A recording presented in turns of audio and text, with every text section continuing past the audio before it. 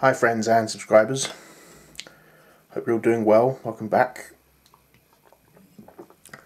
So I'm going to be doing another Doctor Who What If, and this one's going to be what if David Tennant was in Series 5.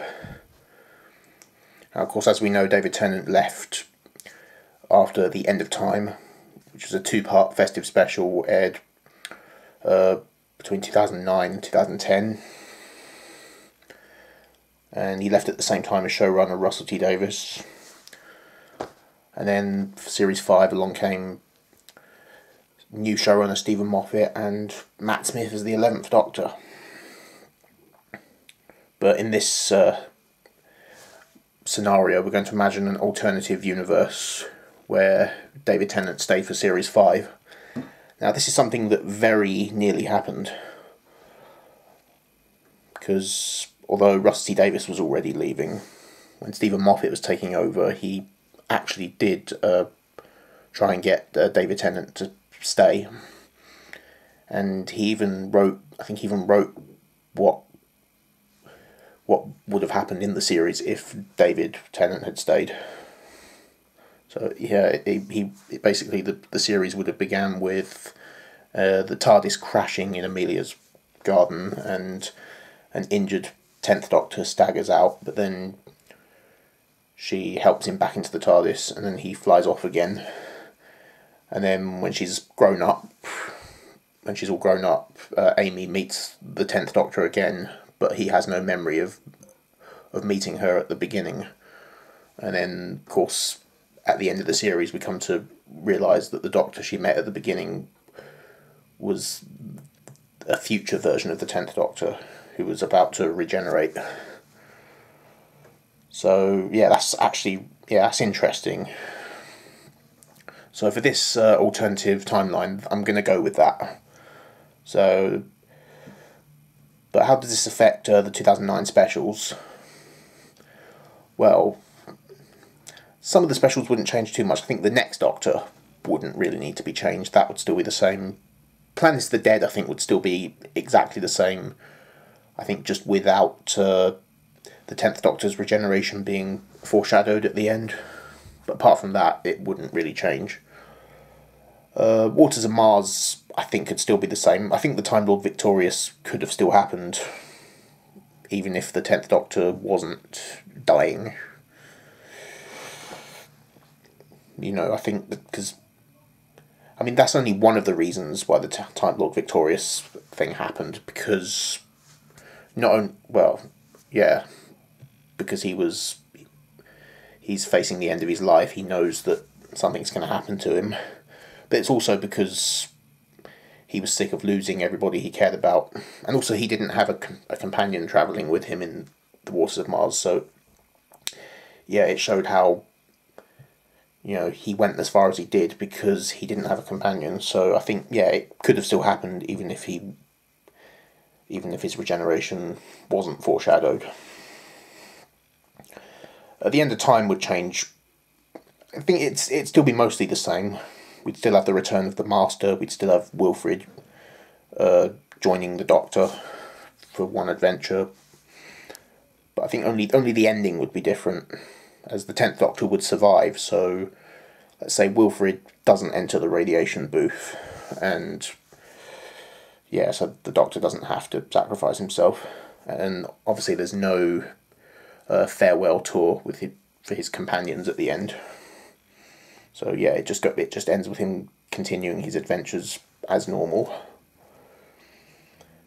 And then the alternative Series 5 obviously begins with how I've just said, with the injured 10th Doctor crashing the TARDIS. So yeah, that's the only thing that would change about the first episode. It wouldn't introduce a new Doctor, but we'd have the injured 10th Doctor crashing the TARDIS. Amelia helps him back to the TARDIS, he flies off. When she's grown up, she meets him again. And then pretty much the plot of the episode, I think, would still play out the same. I think we'd still have Prisoner Zero and the Atraxi. But obviously the episode wouldn't be called The 11th Hour. I think it would be called something like The Raggedy Doctor, maybe. If the 10th Doctor the injured 10th Doctor at the beginning had torn clothes, then it could have still been called the Raggedy Doctor, or it could have just been called Prisoner Zero. Prisoner Zero sounds like an appropriate episode title, so I think I'm going to go with that one. And then I think episodes like The Beast Below, Victory of the Daleks, The Time of Angels, Flesh and Stone, and Vampires of Venice, I think wouldn't really change much. Amy's Choice, I think could have continued the Time Lord Victorious character arc for the 10th Doctor. So instead of Toby Jones playing the Dream Lord, maybe David Tennant could play the Dream Lord, so he could play two roles in this episode. Because of course this wouldn't have been the first time, as Patrick Troughton played two roles in Enemy of the World. William Hartnell did the same in The Massacre. So yeah, because the Dream Lord is obviously, at the end of the episode, it's revealed that he's actually the Doctor, but he's part of the Doctor's darker side. He's the darker side of the Doctor's personality. And then episodes like The Hungry Earth, Cold Blood would still be the same, as would Vincent and the Doctor and the Lodger. And the two-part finale would be the same right up until the end. Obviously, in the Big Bang, would have to end with the 10th Doctor regenerating. So what would have been the cause for his regeneration?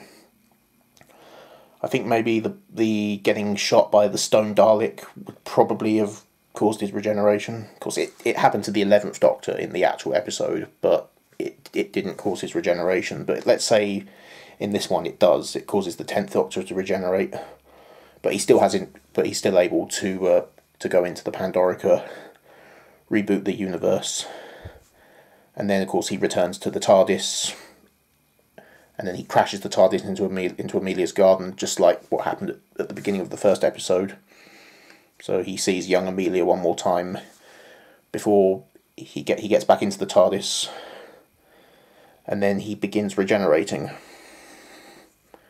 But maybe the full regeneration wouldn't have happened on screen. We would have seen the regeneration energy glowing, and then maybe the screen would have cut to black. And then during Amy and Rory's wedding reception scene, when the TARDIS lands, it's the brand new TARDIS. As for the TARDIS interior changing at the end, I think maybe the explosion caused by the cracks in time would have been the reason for the TARDIS reconstructing itself.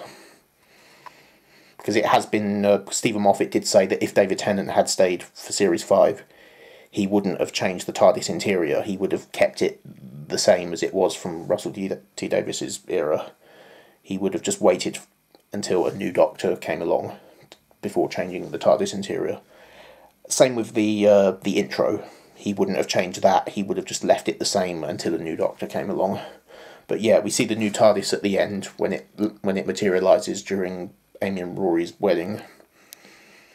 And then the newly regenerated 11th Doctor steps out and collapses in front of everybody, and then the episode ends there. And I think Stephen Moffat would still cast Matt Smith as the 11th Doctor. So for the 2010 Christmas special, it would have to be something completely different to A Christmas Carol, because that episode just wouldn't work as a post-regeneration story. So it'd have to be something else. I'll let you. I mean, I like the idea of maybe a return of the Yetis. You know, a Yeti story maybe, or one that sees the return of a classic monster. But yeah, I don't exactly know what the story would be, but something. But it'd have to be something that would work well as a post-regeneration story. And then I think Series 6 would still play out the same, and obviously Series 7 would still be the same. We'd still have and then the 50th anniversary specials would still be the same. Although I'd say instead of Series 7 A and B, I'm actually going to have them as two separate series in this alternative timeline. So Series 7 would air in 2012, and it would contain all the episodes from Series 7A, plus, of course, there would have to be 8 extra episodes added for it to be 13 episodes. Asylum of the Daleks would still be the series opener. Angels Take Manhattan would be the finale. And then you still have The Snowmen as the 2012 Christmas special. And then Series 7B, which aired in 2013, would now be Series 8 in this alternative timeline. So the series would begin with Bells of St. John and end with The Name of the Doctor. And plus 5 extra episodes will be added in for it to be 13 episodes. And then Matt Smith's era would still end with The Time of the Doctor.